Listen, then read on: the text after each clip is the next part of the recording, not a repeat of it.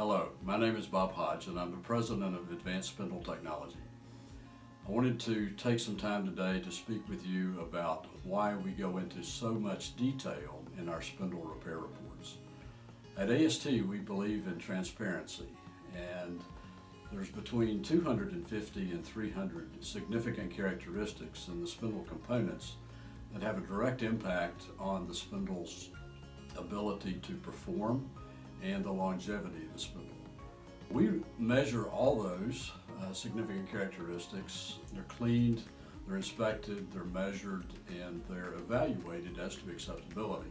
We document those and we share that with the customer because we believe that the customer has a right and deserves to know what was specifically wrong with his spindle and what we had to do to repair it. Also, you have all the inspection data ready at your fingertips, and it acts as a reference document.